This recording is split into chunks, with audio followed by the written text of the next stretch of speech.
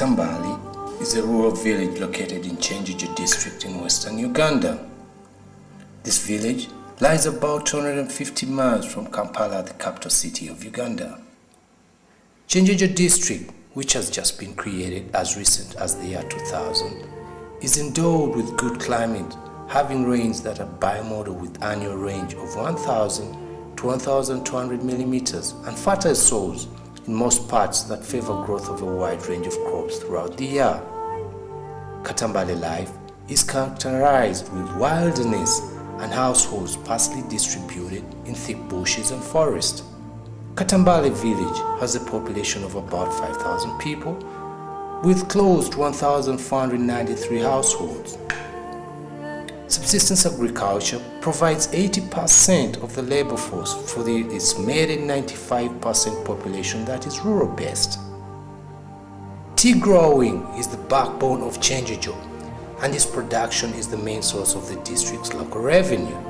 This area is inhabited by migrant Banyarwanda, Bakonzo, Bachiga, all of whom have migrated to work in the tea plantains, and the indigenous Potoro.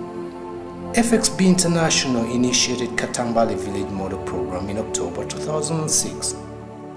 This model covers the villages of Igoma A, Igoma B, Katambale, Chigando, Kibale, Kajumaitwala and Kitembe. In the initial stage, FXB concentrated on providing for the active poor to invigorate their coping strength in the wake of the AIDS pandemic.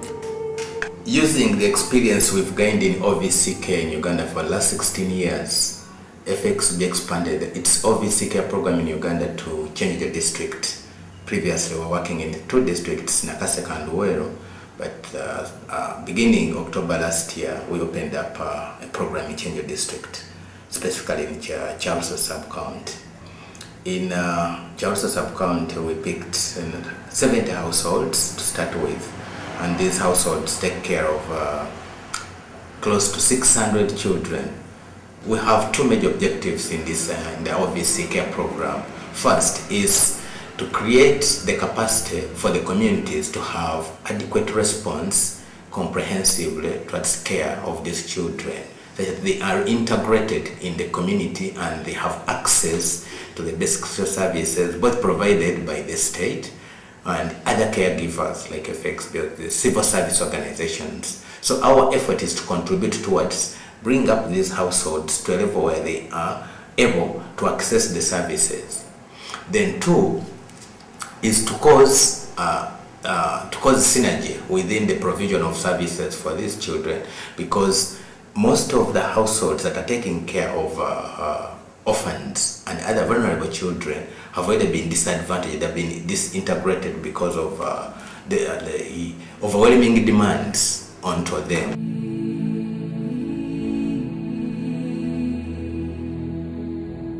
Paradoxically, Uganda prides herself in a stagnated 7% HIV/AIDS prevalence rate over the last 3 to 4 years, but HIV/AIDS orphanhood is still on the increase. Records from Katambale village show that in every 5 households, 4 have orphans left behind due to HIV/AIDS. HIV/AIDS still affects many guardians and orphans, as FXB social worker explains. HIV/AIDS prevalence is so high in Katambale because of rampant ignorance about the epidemic among the people. Following the FXB survey, it was found out that over 70% widowers or child-harded families are a result of the epidemic. There are various infections among the people, including TB, herpes, on and off fevers, and general loss of weight. FXB has intervened to ensure that people receive adequate treatment by providing antiretroviral drugs and other medical requirements. Due to death of parents as a result of HIV/AIDS, Pascal Annette, a 17-year-old living in Kitembe village with 5 siblings, has had to take on the responsibility of head of family. Since the death of her parents, she fends for her siblings, some of whom are even older than she is. Death of parents has denied Pascal and her siblings the exercise of a variety of rights, including the right to parentage, love and care. She and her siblings no longer access the right to education, right to proper health, as they cannot provide fully for the family needs. In this family is 26-year-old Ndagizimana Daniel, elder brother of Pascal. His right to health is greatly infringed on due to improper hygiene that has left his entire body infected with jiggers. He is also epileptic. Affected with jiggers on both feet and hands, it has left him and many other orphans in the same category within Katambale almost disabled.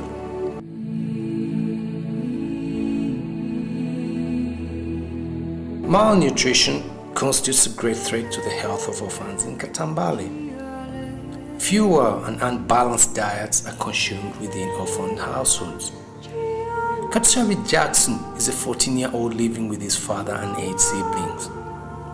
He and other siblings lost a mother while she was giving birth to twins, Kakuru and the other that passed. Katambale has had to take on the responsibility of looking after the family because his father has since taken on drinking as a full-time hobby and no longer cares for the family.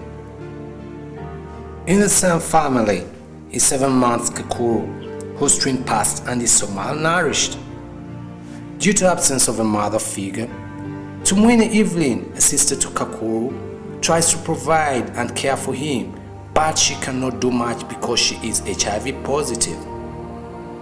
While Kakuru needs a lot of food supplements, these are hard to come by as they are so poor to afford. Kakuru is treated with local herbs to help him deworm and also boost his energy. Not certain of what the herbs are, Katambale, his elder brother, only claims this herbal therapy was given to him by a friend.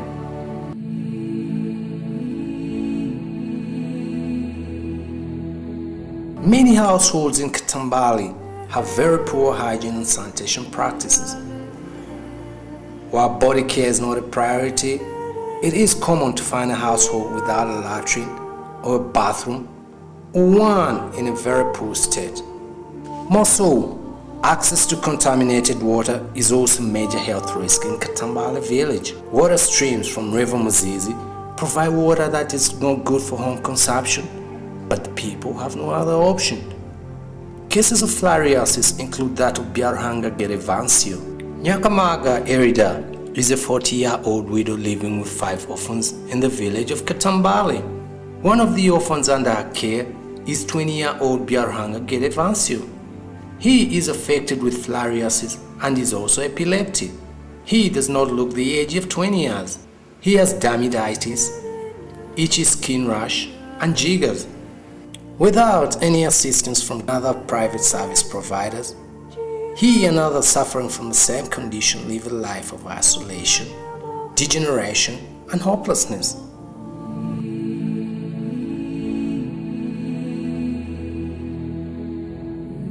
Government of Uganda emphasis on free education through the Universal Primary Education Scheme has increased numbers of pupils in schools. This, to a limited extent, has reduced on the burden parents have to bear. There are isolated cases of poor households in Katambale that have also been able to benefit, as Sebienze Fabian, 56 years of Kivale village, elaborates. Imfuzi tiziri gusoma ibiri. Abandi bari gusoma. Kwihaho umuri gukora mu fagitura. Umuni watari gusoma. Kandi tinyineho kukihaga sente ni habwo kuba bari gusomera busa. Uwasiniya ari gusomeswa na faza. However, not all poor households in Katambale model are directly benefiting from the free education scheme. A next place example is that of Turiwami Francis, 52 years, of Igoma A village. Chonka ukusanga kutagira kasente no burema bwange no burora nkarwara rubajirwona hanyuma nasima yiziramu nabura kasete kukumuherera hata yikariwe konka takanake amaziro mwaka gona yikariwe tugambe nko mwaka kuno buyayemera kusoma tugambe alima ebine emisiri yoneno nebichori naki nebitakuni walima nyewe nkaburo umuntu wo kugura hano hakiri ngo ngene nyombeka kachweka kati na mbere mbamu niko mwana kureka agenda some kabura wo kuhagura hakiri agende yego habwo kuba akigonza no kusoma akunda kusoma muno bana bangogu nogu hamwe no mwisi cyogu ari mwanaka nibo bana babere nibagonze somero bagonze somero cyonka habwo kubura kasente nicyo kintu cyandetire kizibi.